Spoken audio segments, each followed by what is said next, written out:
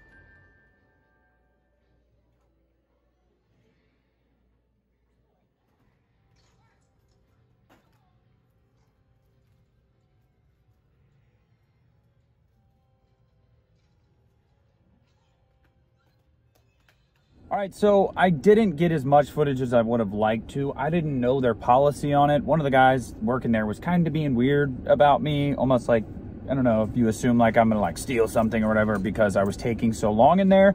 But as you guys know, that's because I'm a nerd and I couldn't help but look at everything. So I looked at a bunch of stuff. I was in there for probably like an hour. I hope a lot of the footage I did get will suffice and you guys can go, man, that's badass, because I think the place is super cool. There's a lot more to it. It's massive. I wanted to do like an overview shot of the whole place, but you know, my 6'4" ass doing that with my arms up, everyone's gonna be like, what's this guy doing? But whatever. So I did pick up a few movies. I'm not gonna wait till I get home to do this. I'm just gonna do this right now and show you guys what I got.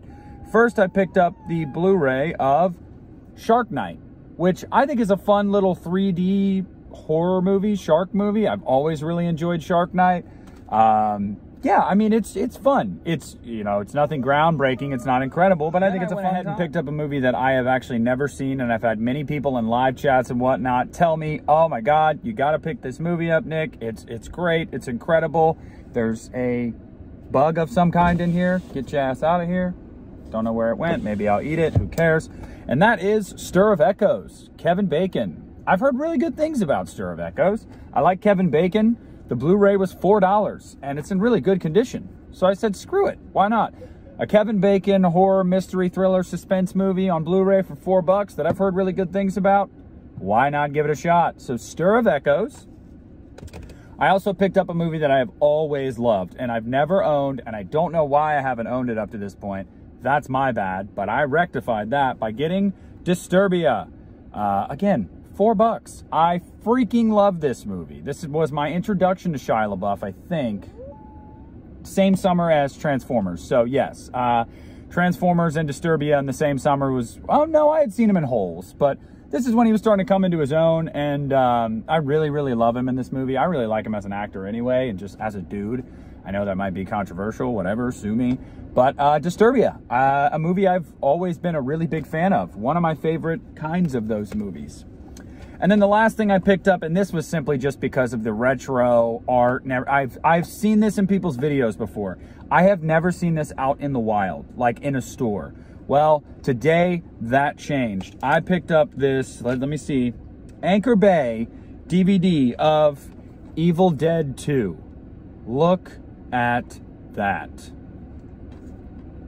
And some of you guys probably own this. You're probably like, yeah, Nick, I've seen this. Whatever, dude. That's like 20 years old. I know that, but that's why I picked it up, because it's so retro and cool looking. I saw the art and I was like, come on. They had a couple more like really retro versions of some of the Evil Dead movies, so I will be back here to pick them up. But yeah, I just really dug that art, so I had to have it.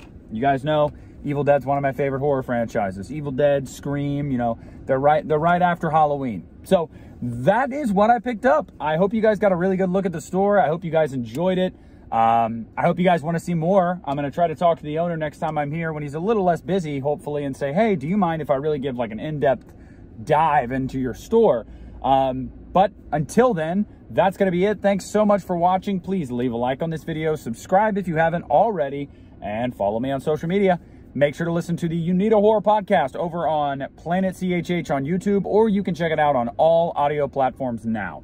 Thank you so much. This is Nick at the Lost River Drive-In, and I am literally pulling out.